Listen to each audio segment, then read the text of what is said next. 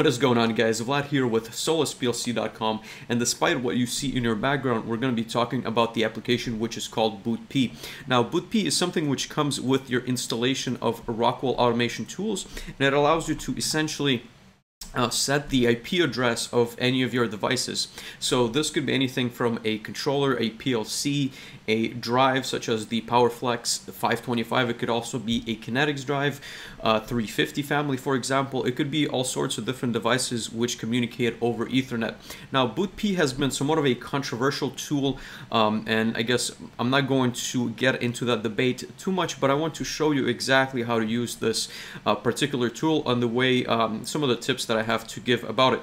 So the first thing that you're going to see is, depending on your setup, of course, on your laptop or desktop computer, is you're going to be asked which connection you want to use. So this, depending on, again, how many Ethernet ports, if you have virtual machines that are running, if you have a wireless connection to your PLC, you need to select the right adapter. So in my case, this is going to be this Realtek USB family controller.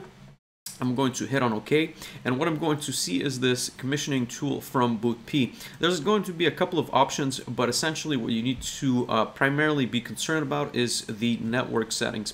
So typically I want to be on the IP address, on the final IP address of which I want the device to be.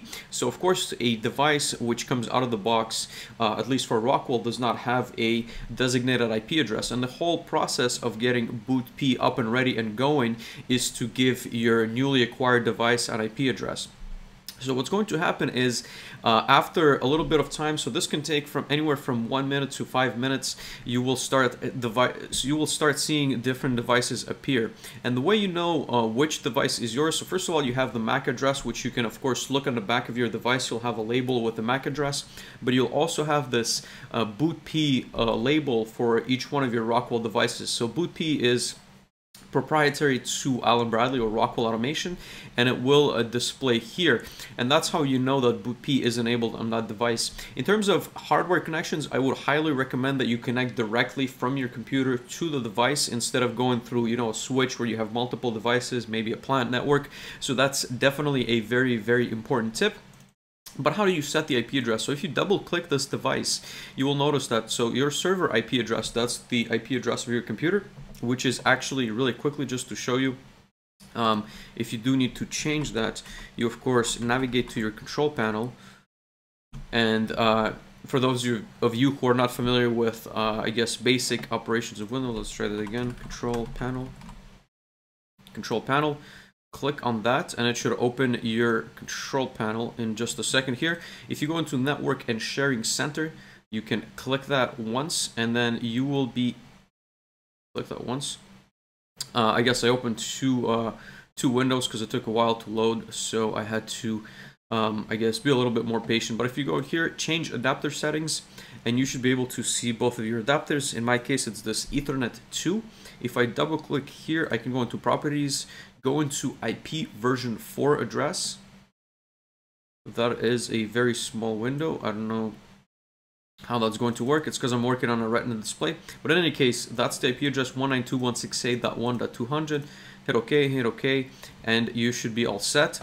Now let's go back to BOOTP. So now you have the option to set the IP address for your device. Now here's the client IP address, so I'm going to set that 192.168.1.4, for example. So if I set this to 4, you can give it a host name and description as well. That is optional.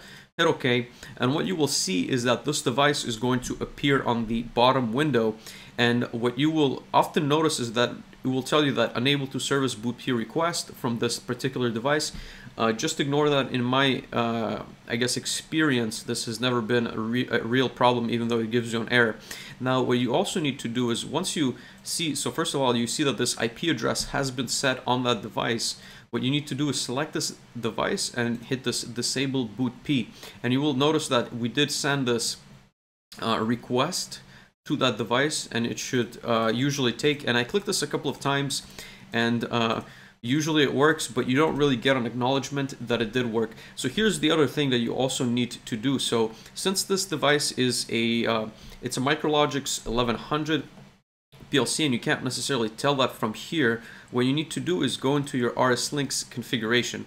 Alright, so once in rslinks, you will notice that you will see the device in the tree. So of course, if you're browsing the local subnet, you should see it appear, and there's going to be no errors like this X above.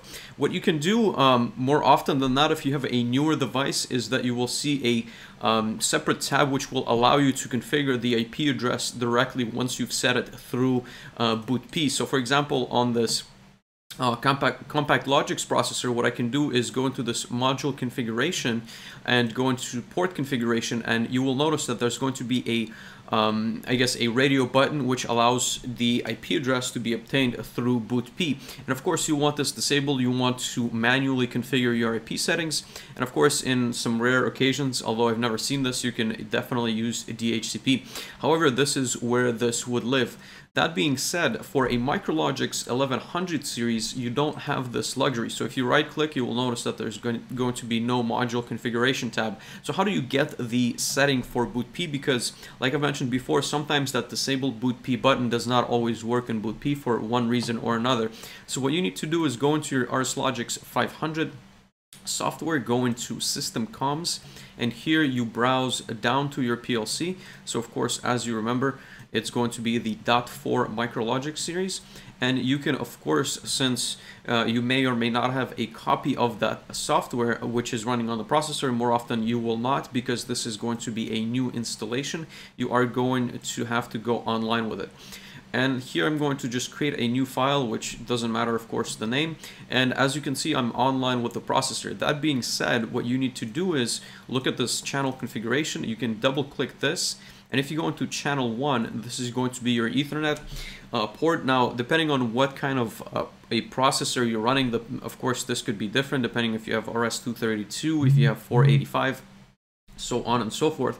But there will be a channel which is the Ethernet channel.